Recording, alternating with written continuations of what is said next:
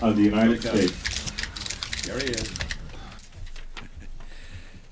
I have a brief statement here. In the first few weeks, attention is, or in the past few weeks, I should say, the attention has been focused heavily upon ways to control spending, and that's important, but let me try to put this in a broader perspective. In the November elections, the people made clear that first and foremost, they wanted to continue policies that would assure strong economic growth. So the people voted against tax increases, and they were right, and they voted against wasteful government spending, and they were right. They voted for the expansion of opportunity for all, and that's what we mean to achieve with policies that will control spending, simplify the tax system, improve America's productivity and competitiveness so that we can keep this great nation of ours moving forward. End of statement. Now, I'm going to start back a little ways here and move forward. I've done it the other way and never got back there. Yes. Mr. President, since we've last seen you, there's been a number of statements from the Soviets about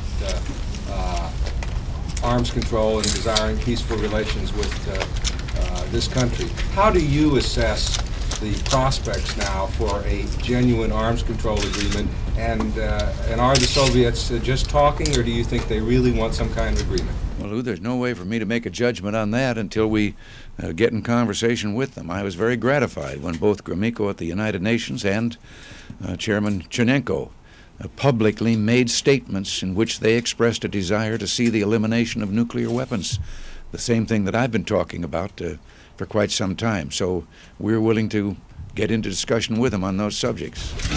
Mr. President, on Secretary Reagan's tax package, why haven't you embraced that so far? Are you going to actually propose your own tax simplification package? No, that, like the present budget proposal that you've all been writing and talking about, is a working paper. We have a cabinet process, and we also have a process of consulting with our own leadership up on the Hill. And I think that it is probably the best and most complete study of the tax system and the best proposals for changing the tax system that has ever occurred within my lifetime. And it is presented, however, as a broad package in which obviously there are points that you want to look at, but we've been so busy with the immediate problem of the budget that we have just set aside for a bit the actual consideration of every phase of that tax proposal. But I think that it is a fine, basically a fine proposal. Mr. President, the hostage and hijacking situation in Kuwait at the moment, what exactly is the United States government doing about it, and do you think that the Iranian government is at all collaborating with the hijackers? First of all, we are in touch with the heads of state, other countries, and we have, through other diplomats, been as much in contact as we can be. I have no evidence that I could lay out here that there is actual collaboration of the Iranians. I have to say, however, that they have not been as helpful as they could be in this situation, or as I think they should have been. Will we do anything? Will we take any action? Will the United States take action? There isn't anything that I can discuss further about details in this whole tragic situation.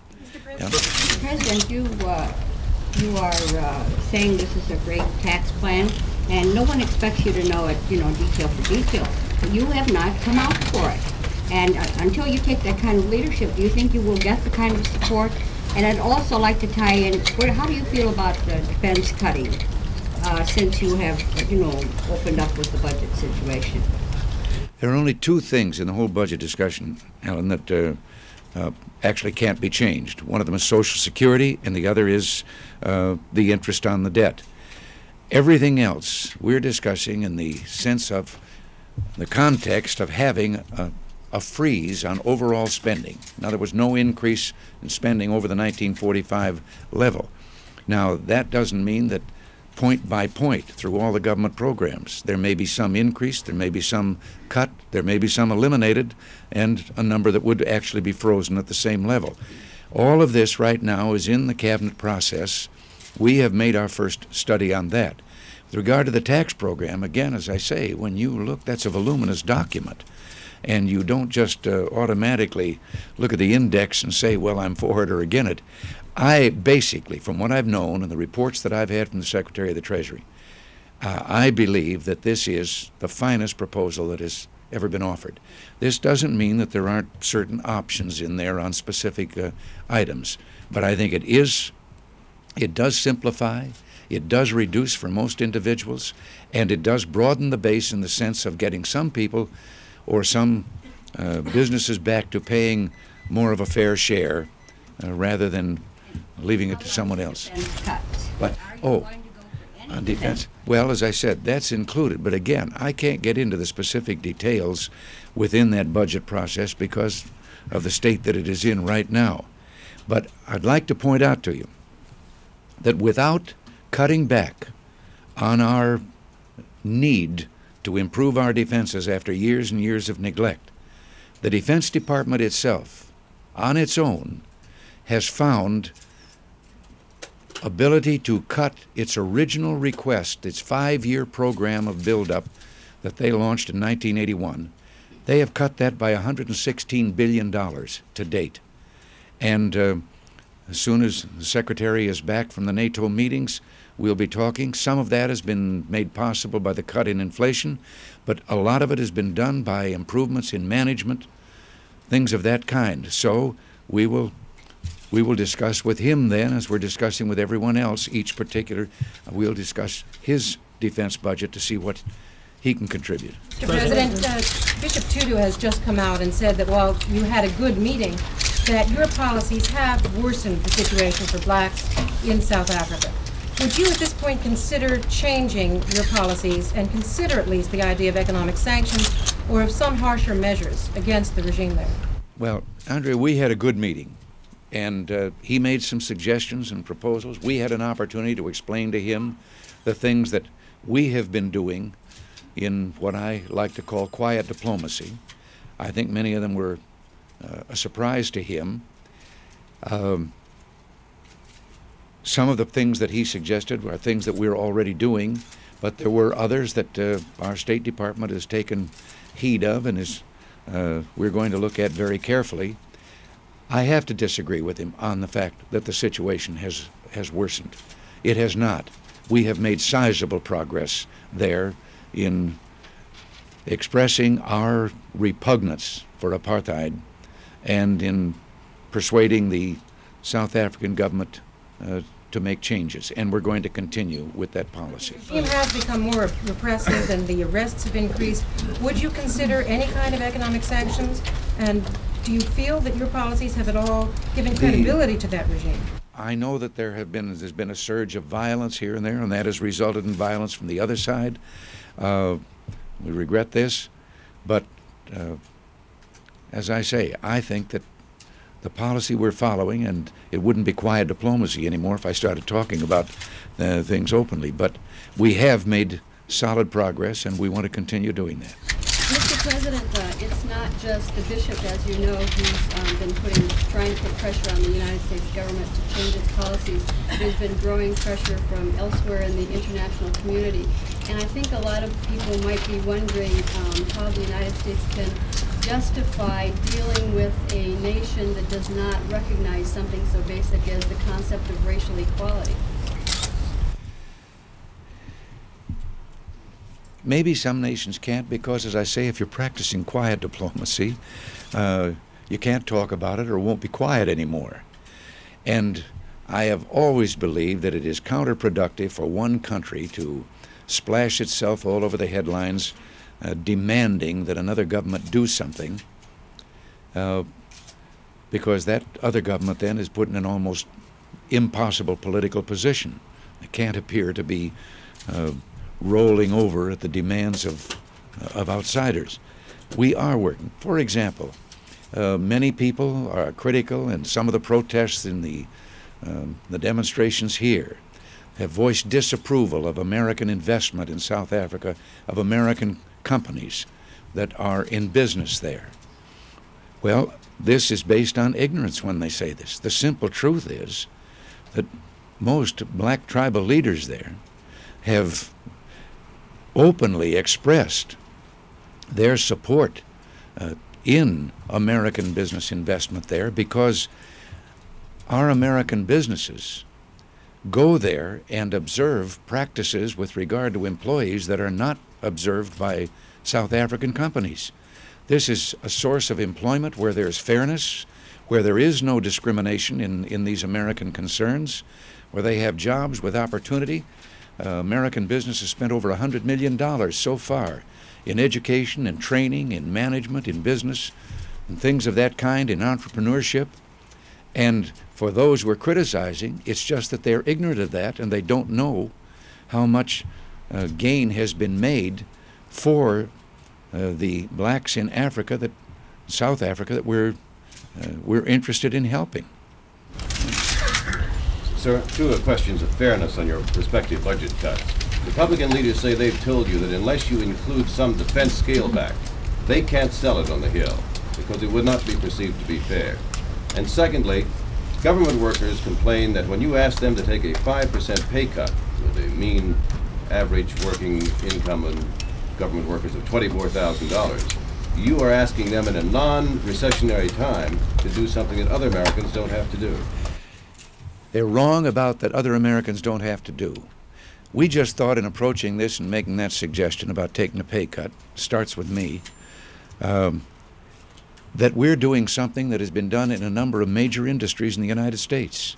Coming out of the recession, labor renegotiated their contracts, and labor took cuts to help those industries in which they were employed get back on their feet, get back in business again. Is it fair for those who are employed by government at a time when the deficit spending has become such a crisis that everyone is calling it the #1 problem, the deficit, that government employees should be immune from the same thing that the other workers in America have done to try and help the economic situation?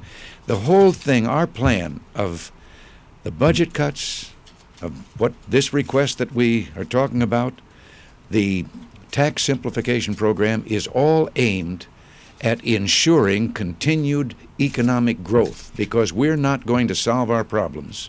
We're not going to solve the deficit problem without continued economic growth, and that's what all of our policies are aimed at doing. What about the other part, sir, that they will not, the Republican leaders, be able to sell your other cuts if you don't scale back defense? Well, we know that the image that's been created of the Defense Department, if all of you hopefully will headline the news that the Defense Department has already made $116 billion in cuts, maybe the people will change the image they have somewhat of an extravagant Defense Department.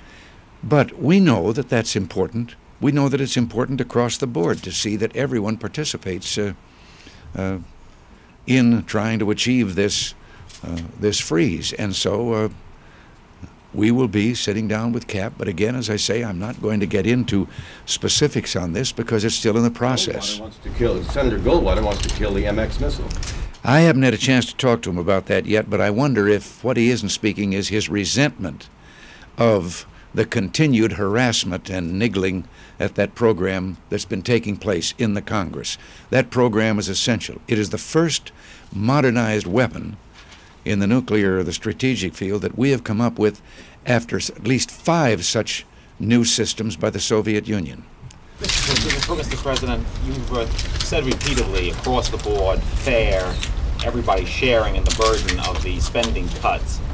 How do you justify holding Social Security recipients harmless, other than the campaign pledge that you made under pressure from Mr. Mondale?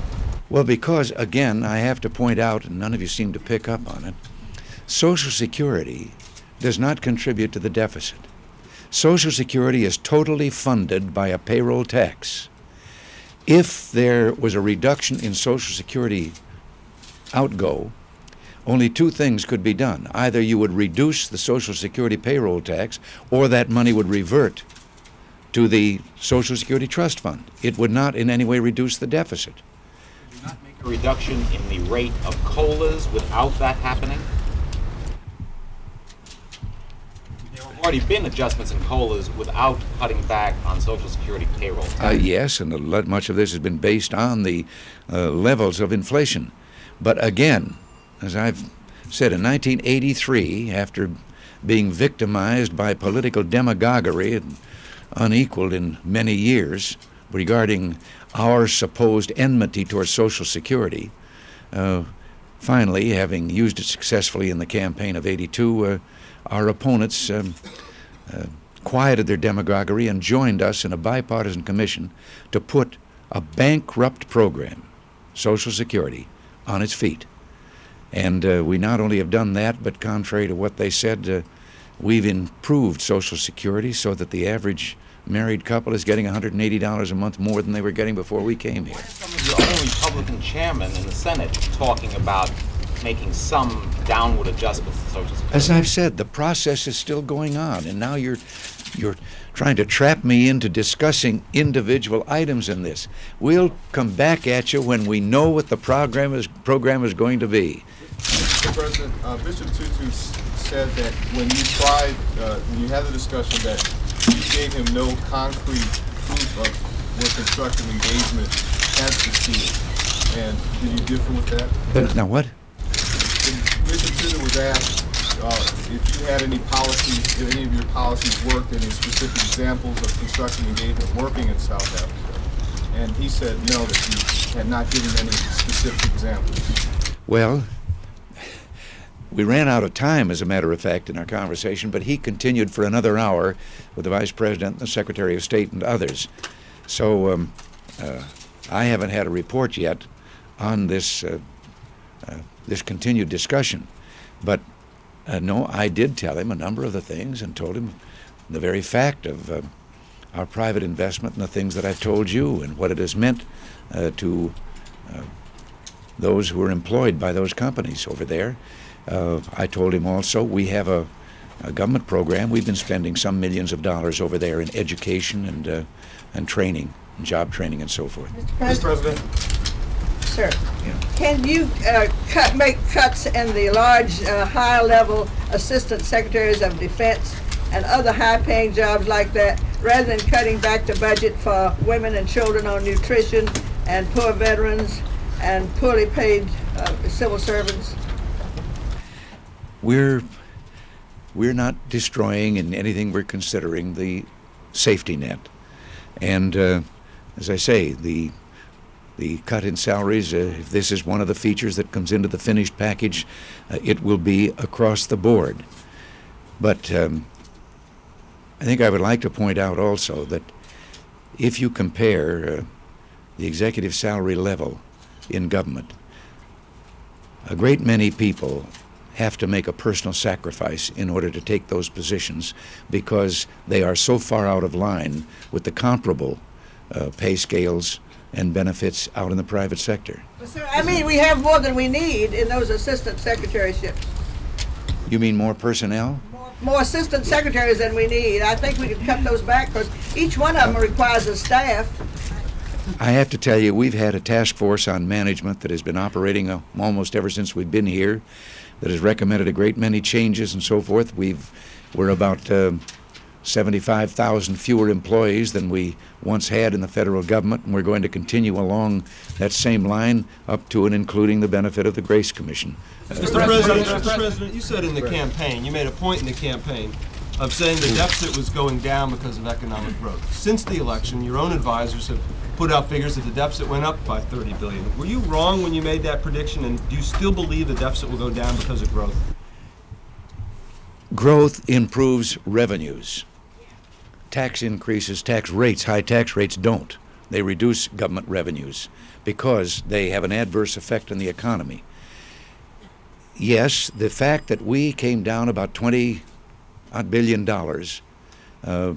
between what had been predicted from 73 to 74 in the 74 deficit, that was directly attributable to the improved economy, the improved revenues with the recovery, the fact there was a decline in spending for people who had been distressed before and as they went back to work.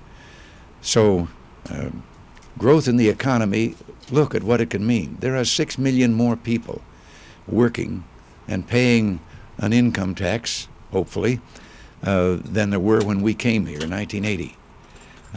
There are roughly 6 million more jobs than there have been in the past. We not only put some of the unemployed back to work, and you do know the change in the figures as of the month of November, that there has been a decline in unemployment, but we have also kept pace with the increasing number of people entering the job market.